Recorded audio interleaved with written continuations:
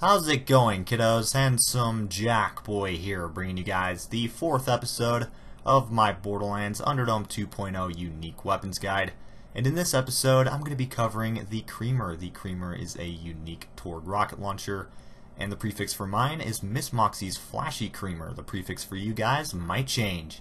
Now, as you can see there in the red text, it says, non-dairy. Wink wink, chicken. Now, unlike the last 3 Moxxi guns that I've covered in this series, this thing does not share its special effect with its Borderlands 2 counterpart, meaning that it's kind of its own rocket launcher in a way. It just has the same name and red text, but nothing else really is the same. At least I don't think so.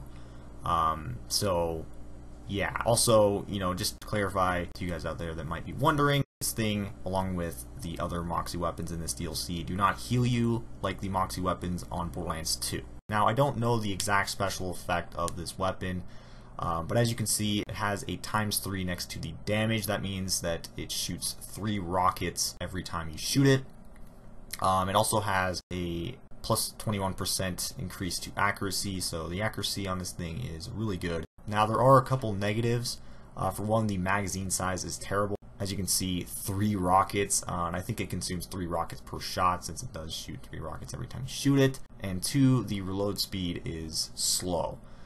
So I think, those 2 things kind of balance it out a little bit and prevent it from being just pretty damn overpowered, because this thing really is overpowered. You'll see that when we get to the gameplay.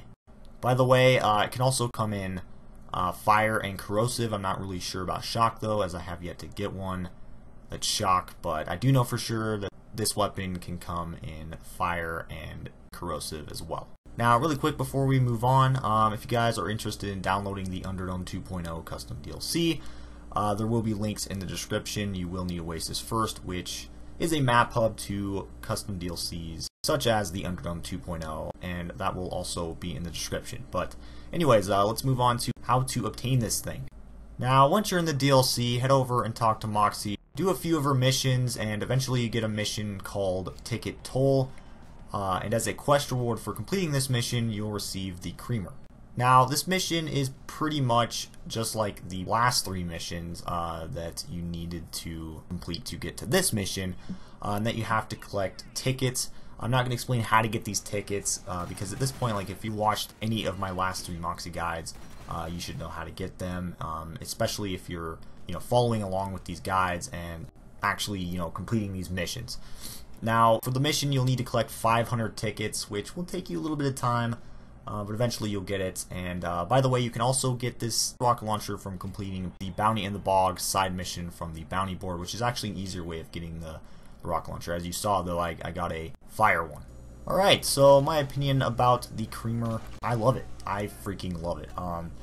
This thing on Borderlands 2 was pretty good, and on Borderlands 1 it's even better. It's even better. For starters, the damage is just insane. Alright, it is probably the best damage I've seen on a rocket launcher. Maybe, I don't really know, but I don't know if the damage is spread out between the 3 rockets that you shoot, or if it's like all 3 rockets deal 4,000 something damage, whatever the damage was on this particular Creamer. If it was like that, damn son, that damage though. Either way, I mean, the damage is amazing, so that is definitely this thing's biggest plus, I think.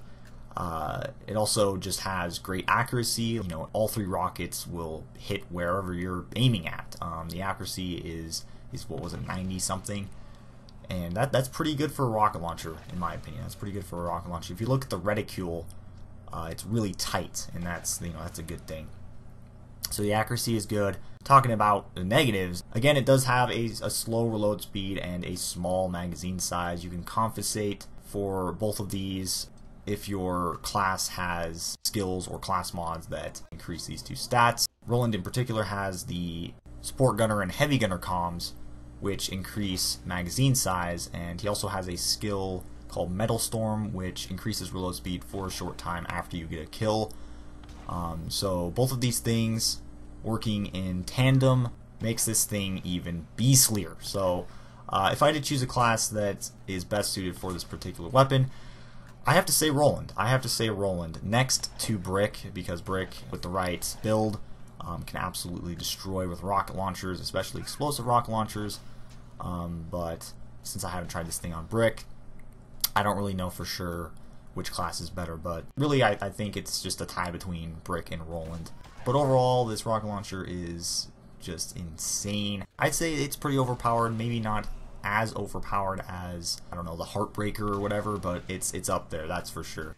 Anyways though guys, that's pretty much going to wrap it up for this video. I hope you enjoyed this. Be sure to rate, comment, and subscribe for more, and I'm out of here. Peace!